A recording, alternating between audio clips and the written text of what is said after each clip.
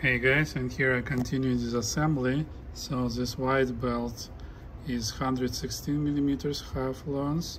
So currently it has 118, but it's already poorly stretches back. It's very soft. So I will replace. I have this one, and shorter belt is 109 millimeter. So same as the Sony WR series. I have this either.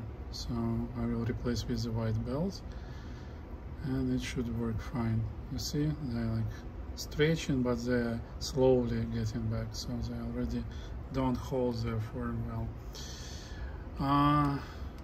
It was a little bit of a puzzle. So first of all, I removed the back plate with this jar, because like all belts, all motors are connected with the wires, you see, and those are soldered everywhere.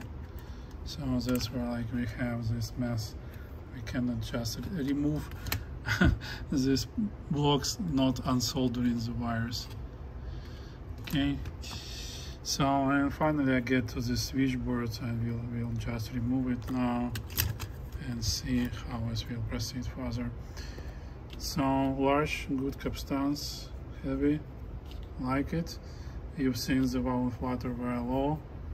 Like on the oscilloscope, it was not moving. So far so good. Moving forward. Removing this board was a little bit tricky because this wire was tied up like in a couple of places. I had to untie it, remove zip ties.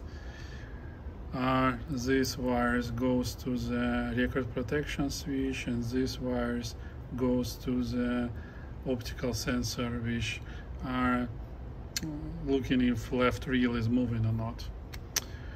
And that's it. So just one sensor, not two as in Sony, and it still calculates the tape speed like and length and so like pretty well. Okay, good engineers. Thank you. See you later.